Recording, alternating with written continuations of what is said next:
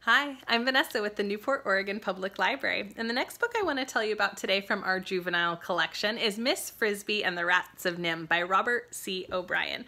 Miss Frisby is a widowed mouse with 4 small children, and she has to move her family to their summer quarters immediately or face almost certain death.